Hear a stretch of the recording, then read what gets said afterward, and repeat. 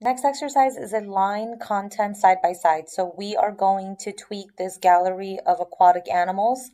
Should look familiar. We worked on this in a previous exercise where we were hiding and showing the captions with the display property. What we want to do in this exercise is basically we want the caption and the images to be next to each other. So instead of the caption on the bottom of the picture, we want the caption to be next to the picture. So we are going to make use of a new property called float, and we're going to edit the image class to have the image float to the left and the caption class to have the caption float to the right. Okay, so we want to obviously make sure we're viewing our web page to see the full effect. So let's go ahead and get started. If you run this code and open it up in a new window, you should see that the captions are organized one underneath each picture.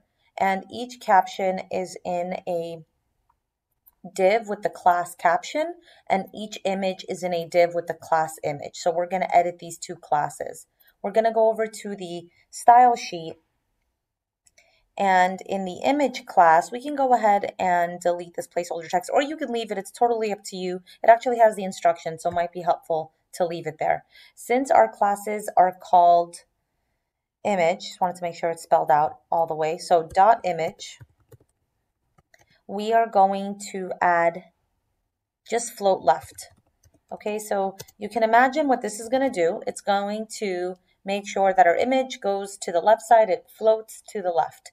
Okay, so float can take two values, left or right, and we're going to set the caption to right. So they're hopefully going to be sitting side by side. So the caption class is dot caption, and we're going to add in all of these properties and values. So just follow exactly what you see there. Give it a 4-pixel solid black border. So for border,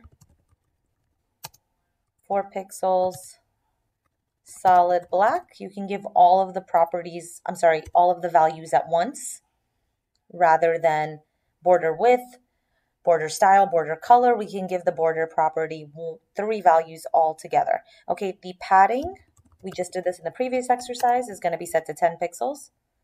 Same for the margin. Okay, remember, since we want it on all sides, it's just one value.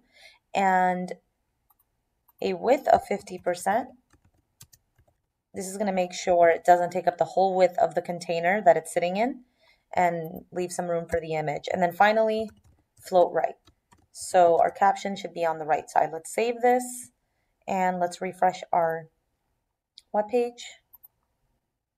Okay, looks great. So all of your captions should be on the right side. Notice they have the black solid border around it, and they are taking up only half the width of the whole box it's sitting in. Image is floating to the left. So float right and float left is a great way to organize things if you want a 2-column layout, and that's generally the most popular use of float left and float right. They don't need to be used together. They can be used separately. Again, it's another great way to give your web pages some more interesting layouts. Okay, very nice work. I believe we have one last exercise in lesson 12, and we're officially done with CSS box model. Nice work.